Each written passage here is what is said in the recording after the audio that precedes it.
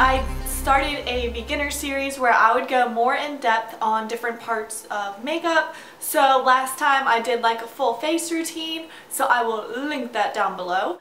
And today I'm going to be doing eyeshadow and all about blending and what colors to use and all that good stuff. Next video I was thinking about either doing eyeliners and like applying eyeliners or doing brows. So let me know which one you would rather see first, but I probably will end up doing both of them unless you guys don't want me to. So for this tutorial, I don't want you guys to really focus on what eyeshadows I'm using. I want you guys to focus on the colors I'm using. I am using my Lorac Pro palette because I think it has a good range of like beginner shades. Feel free to use like a Wet n Wild palette. They're great and super inexpensive. They're really good quality. The reason why I wanted to use this one as opposed to a Wet n Wild, because I actually was going to use my Wet n Wild, but the Wet n Wild just had so much shimmer in it. I wanted to be able to use mostly mattes because I feel that's super flattering, and it kind of gives you a little leeway if you might mess up on your eyeshadow. So I'm just going to be using these. I'm going to be using some brown shades. First things first, you want to apply eyeshadow primer. This is one thing I would recommend getting high-end. I'm using the Urban Decay Primer Potion.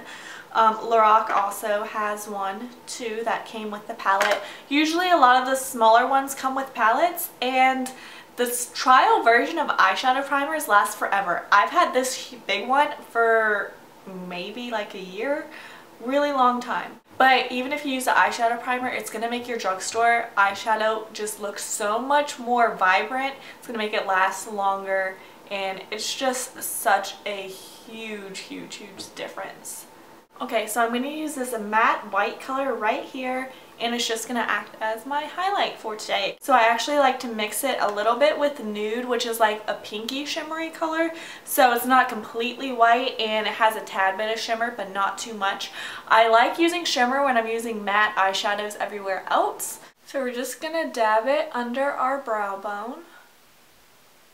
So it's going to really highlight it, and it's going to look really pretty when we are done. Now you also want to put a little bit in the inner corner right here into this tear duct area, like so.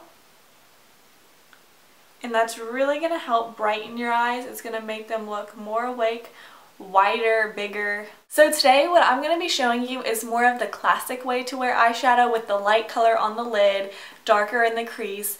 But if you want to smoke it out, if you want to go dark on the lid and lighter in the crease and kind of fade it out, you could do it. That's the great part about makeup. You could kind of just do whatever you think looks good. But I'm just going to show you kind of like the standard way you would normally wear eyeshadow on a day-to-day basis. So after you highlight, you want to find your lid color. For my lid color, I'm just using this matte color here, which is taupe. I might mix in a little of this golden brown color, which is light bronze. So you pretty much just pat it onto your lid. This is going to be the easiest part. And you know, some people just like wearing one color on their lid and that's it, and that's totally fine too. Next, you want a transition color. What is a transition color? It's going to be something between this lid color and the darker color that you plan on using. Usually it's supposed to be a matte color that you kind of blend in the dark to, so that way there's no harsh lines. So this is just going to be a way to kind of help us blend. This palette, as you can see, I have this and then I have these two dark browns. So this one's almost too dark for a transition color. This actually works really well as a transition color. Say I wanted to use this gold on my lid, this would be my transition color. But since I did use this on my lid, I'm going to mix this and this color right here together to get a kind of medium shade. And then you're going to start in the outer corner in case you got a lot on your brush. You don't want it to be super dark like in the inner corner. So start out here and then just kind of just place it and just move your brush back and forth. And then this is where my brush fits in the crease. So I could go just like this, but then I like to go a little bit above that and just blend it out into that highlight color. And then pretty much to blend, you just go back and forth and back and forth and back and forth, and you know, you do little circles just until you don't see any harsh lines at all. Now what I like to do is take that transition color and work it into under my lower lash line. That way I could really blend in my eyeliner with that eyeshadow so it's not going to be super harsh eyeliner. Now I don't always use this. Sometimes I just do, you know, your basic eyeliner. But you just want to put it on either a pencil brush or just like a flat eyeliner brush. And then just smoke it out. So now is the time we're really going to need to blend so we don't get any crazy lines.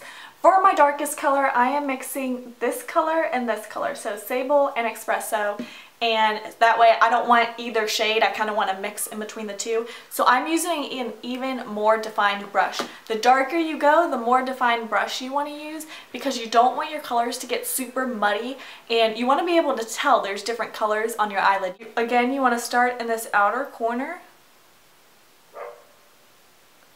like so, with just a little bit on your brush. And then just work it into the crease. Don't go up here like we did before, just stay towards the crease. And you don't want to go all the way into the center either, you just want to stay in the outside with this dark color.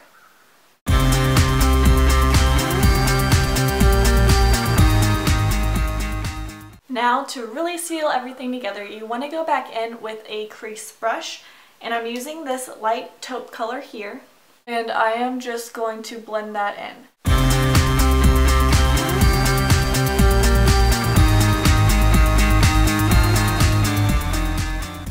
Now this is optional, but it does kind of totally transform your look. I love doing this, especially if I'm wearing winged liner. You want to go back in with the concealer, preferably one that comes like more pressed, not a liquid concealer. And you just want to get just any kind of old brush. I use this one all the time for my concealer when I do this. Then you want to draw a line to clean this up right here. Kind of the same line you would go along if you're doing eyeliner. So you want to kind of measure it out like this. Put your finger here, go towards your eyebrow from your lower lash line. There should be like a distinct line. You don't want it to be way out here. So you could just clean up the edges.